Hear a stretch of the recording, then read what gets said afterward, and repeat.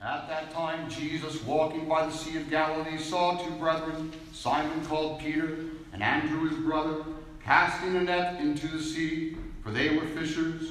And he saith unto them, Follow me, and I will make you fishers of men. And they straightway left their nets, and followed him.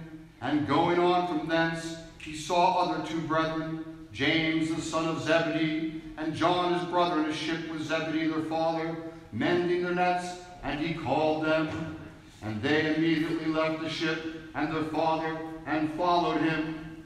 And Jesus went about all Galilee, teaching in their synagogues, and preaching the gospel of the kingdom, and healing all manner of sickness and all manner of disease among the people. And there followed him great multitudes of the people from Galilee, and from Decapolis, and Judea, and Jerusalem, and from beyond Jordan. And seeing the multitudes, he went up into a mountain, and he was set. His disciples came unto him. He opened his mouth and taught them, saying, Blessed are the poor in spirit, for theirs is the kingdom of heaven. Blessed are they that mourn, for they shall be comforted. Blessed are the meek, for they shall inherit the earth. Blessed are they which do hunger and thirst after righteousness, for they shall be filled. Blessed are the merciful, for they shall obtain mercy. Blessed are the pure in heart, for they shall see God. Blessed are the peacemakers, for they shall be called the children of God. Blessed are they which are persecuted for righteousness' sake, for theirs is the kingdom of heaven. Blessed are ye when men shall revile you and persecute you, and shall say all manner of evil against you falsely for my sake. Rejoice and be exceedingly glad, for great is your reward in heaven. For so persecuted they the prophets which were before you. Glory to thee, O Lord, glory to thee. Please be seated.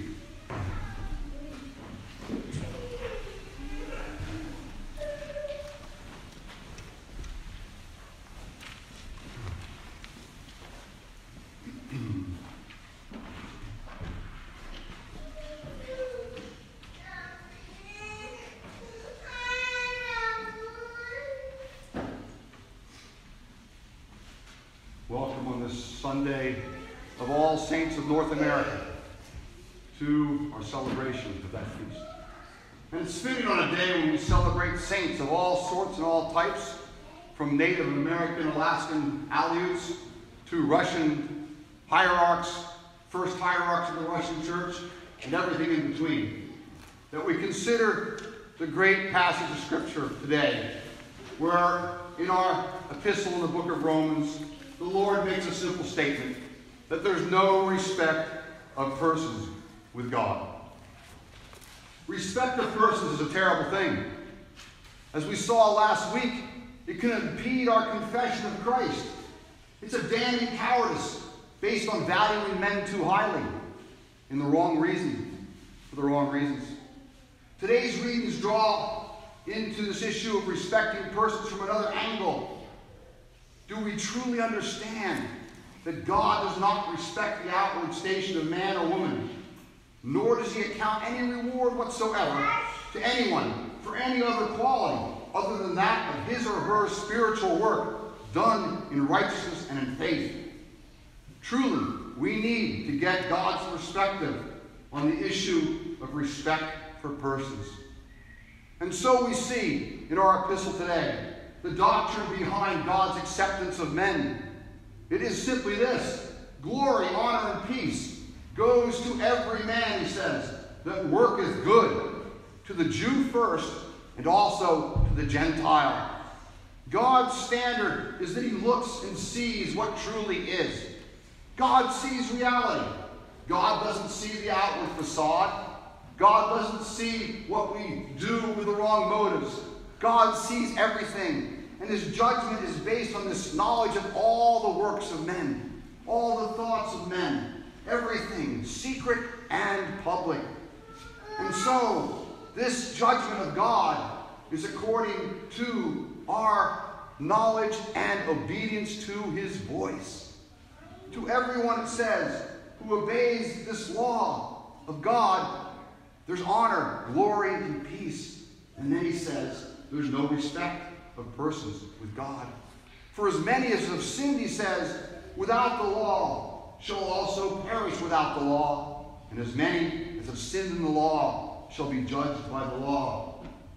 Then he goes and says, for not the hearers of the law are just before God, but the doers of the law are just before God. There's no respect of persons with God.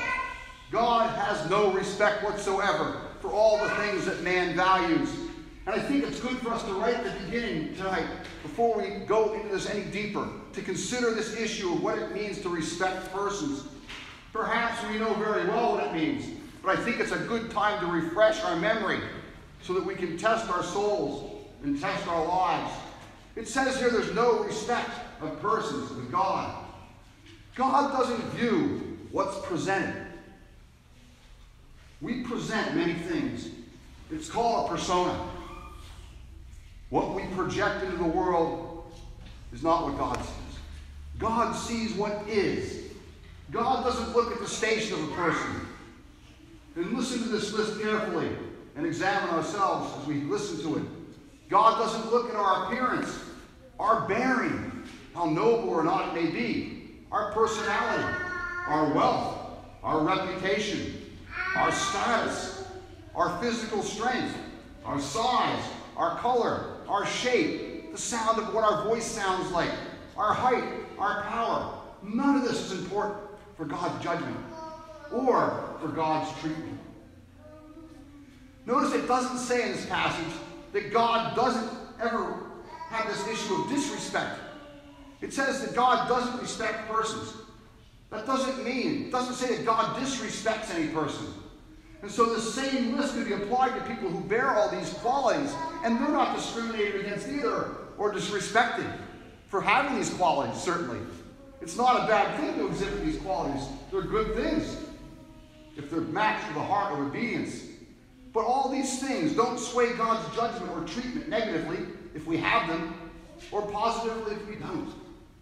God looks at the inward. God sees not as man sees.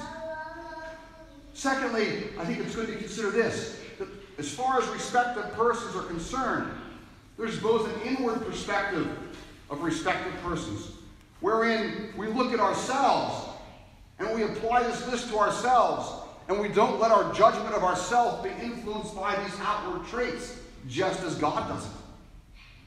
We need to look at ourselves truly and not coddle or puff up ourselves based on the possession of certain qualities of this list that man sees. Secondly, there's an outward perspective to respect of persons, which is the obvious one, that we don't look at others and have our opinion of others tainted by this list of outward qualities. We don't want to have this respect of persons. But I think ultimately there's behind this respecting of persons this issue. There's no respect of persons with God in an ultimate divine perspective that sees into the soul and that looks at our created nature as beings made in the image and likeness of God. This can be our view also. Are we able to look and take God's mind and God's view of things? If we adopt the divine perspective, we begin to see with spiritual eyes of faith in God's power and hope in God's mercy. And we begin to apply these kind of eyes to what we see in people outwardly. We begin to realize that God's power to heal and transform ourselves and others is great. And so we're not swayed by things that we see outwardly. Rather, we look for what God looks for. Hearing the voice of God and obeying the voice of God and being conformed to the image of Christ. This is the goal. This is what God will judge. And so he says that every man that worketh good will be judged for good and will have glory, honor, and peace. And those that sin will have the opposite. But God has not left us without a voice. And you might say, well, many don't know the gospel. True, they don't. But God has not left us without a voice to guide us in good and to guide us in evil. Our conscience, it says, is implanted by God as his voice, teaching us what is good and evil. And by granting every man a conscience, every man an ability to hear the voice of God in his very being, in his soul, his immortal soul, his eternal soul, there's an ability to hear this voice. By this, God has shown that he's given every man an independent will and an ability to do right and to obey the voice of God and to triumph with good over evil and thus obtain the mercy of God. Truly, conscience is a blessed thing. He writes here that conscience bears witness, and it takes our thoughts and accuses us or excuses us. Very interesting to think about conscience. In Romans chapter 1, it also speaks about conscience and how people defile their conscience to their great detriment. God opens to us a window into his word, into his voice, through our conscience. He speaks to us. He allows us to have like an internal judge, a compass, if you will, that points us away from evil and points us to good. We should listen to this voice. We have this voice. It's a precious thing. The fathers say that when you have your conscience prick you, immediately obey it. And so God points us to this fact that judgment that comes to every person is not without a validating voice behind it, which in our lives should be guiding us and teaching us. It says that God will judge the secrets of men, not just what is seen. Someday, the judge will judge us according to truth. And so he will look into the secrets, it says, of our hearts and see what was there. What did we do with the voice of God? Paul says we need to obey the gospel of Christ. According to it, he says, my gospel. My gospel means the gospel that I know to be true. It doesn't mean that Paul had some special gospel. Some believe that the gospel of Paul was different than the gospel of Peter. One was according to works for the Jews, and one was according to grace for the Gentiles. No, Paul's gospel was the same gospel that Peter preached. It was the same gospel that came from Jesus Christ, that whosoever believes in him would not perish but have everlasting life. But it was a gospel which he knew to be true, which had guided his life, and which was the fulfillment of his faith and hope. And so Paul speaks to us and teaches us that God is no respecter of persons, but he's looking into what is. He's looking at our actions and our deeds done in response to his voice, knowing that every single one of us has an ability to hear that voice through not only the spoken and the preached word of the gospel, but through the actions of our own hearts, our consciences. In our gospel, we see that in the life of our Lord, he illustrates so well this lack of respect for persons in both how he selected his apostles and how he worked among those in the world. We see that Jesus went out to select apostles. And he selected men that were fishermen. They weren't great men of intellect or faith. Perhaps if we looked at our list of qualities, they would fall short of many of them. But God saw in them something which would respond to his word and which would birth faith in them. And so he chose fishermen. He chose Peter and he chose Andrew, taken from work, casting their nets into the sea. And he said to them, follow me. And it says straightway they obeyed him. They left their nets and followed him. This is the hallmark of those who will receive the blessing, the glory, honor, and peace, that when God speaks, we obey. And going on from thence, he saw two more brothers. How beautiful. Pairs of brothers working together in the world, translated into the kingdom of God to work for the Lord. And so James and Zebedee, John, the sons of Zebedee, there with their father, taking care of their father in his old age, mending their nets in their poverty, were called. Jesus called them. And it says, with them, immediately, they left their ship and their father, and they followed him. They obeyed too. And for them was laid up glory, honor, and peace, just like with everyone that obeys the gospel. And so Jesus, in his selection of those who would follow him, then and now, has no respect of persons. And then Jesus goes out, it says, into all of Galilee. He went into all of Galilee taking the gospel. He didn't just go to the synagogues where the holy Jews were. He didn't just go to where the rich men were in the courts. He didn't just go to the business leaders. It says he went into all of Galilee, taking the gospel in full force, attested to by great miracles, by teaching, healing, and preaching. He spread the word of God among the multitudes, validated his message with these great miracles and outward works, and leaving in their hearts his spoken words and the actions of the Holy Spirit behind him to convert people from all manner of diseases, both fleshly and spiritual. Truly, Jesus went out into all the world, and his gospel today has gone out into all the world and is proclaimed to the end of the universe, telling men and women that God is not a respecter of persons, that whosoever will come to him and obey him and be changed by his gospel will be saved. What a beautiful message. What a message that gives us hope.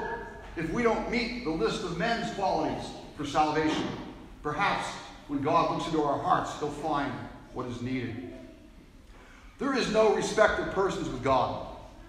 The question is there with us? Do we have respect of persons? Do we hold back on our ministry because of someone's lacking of some of the qualities that we would like to see in them? Do we hold back on our ministry because someone can't repay us? The ministry is threefold, and Jesus teaches us what the ministry is. It's teaching, it's preaching, the church does these. It's also helping and healing, as the Lord did. Do we have respect of persons?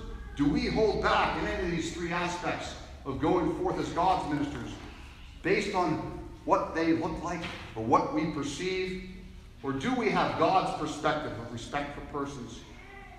May God help us to be like him, to extend our love to all, no matter what they might look like, or sound like, or even act like. Can we get beyond the physical, take the divine perspective that's befitting all of us who name the name of Christ? May we go forth, bringing the holy gospel as Jesus did, teaching, preaching, living, healing, helping all manner of persons, without respect to persons. In the name of the Father, and the Son, and the Holy Spirit. Amen.